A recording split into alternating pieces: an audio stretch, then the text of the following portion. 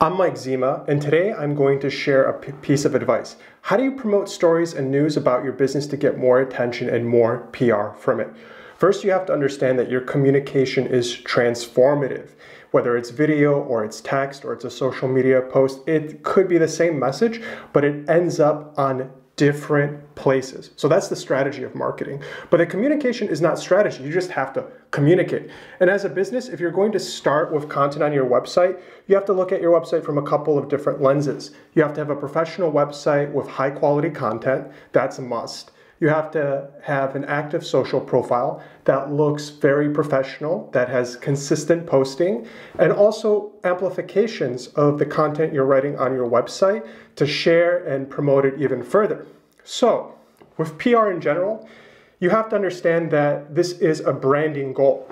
Brand doesn't necessarily equal sales. It's really hard to measure this, and if you try to see what marketers do, it can be very confusing. So try to understand that this is bringing attention to your brand and new customers and exposing people to your brand. The best thing that can happen is people talk about your business and you get a customer out of that. That's something that brand can help you with. So you want to start with researching sites that are experts in your industry and build a list of blogs and contents. Ignore the competitors, but use them for inspiration. Now you're going to try to build a media list. So in any type of outreach, sales, you're building a list of people that you want to target. The same is true for marketing and the same is true for PR because it's relationship driven. So you have this list and you're going to have to consider your tools. So start with email always, this is the default, but you should also explore LinkedIn. You should also explore cold email pitching by researching their information on their website, submitting queries through social media, and other points of entry. You have to get creative to get their attention and bring attention to your story. So one of the most important tactics about working with the press and the media is don't be too pushy. You want to have a small list of outreach that you want to focus on instead of a heavy spam list. Concentrate on 10 or 20 quality websites that you want to make a contribution to in a month.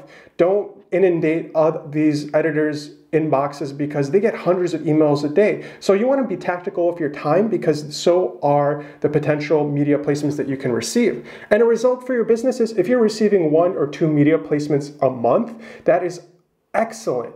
That is actually incredible results, and that starts to compound and build a story about your business. So nothing about marketing is immediate, and you have to think about it as an objective that's building on top of the previous successes, and it's a continuous cycle of improvement. So that's how you can use PR for your own business, and any small business owner can do this if they try to build relationships, and instead of only focusing on building relationships with new customers, you can also build relationships with experts and peers in your industry, and that is all going to be monumental in your success in building a brand online.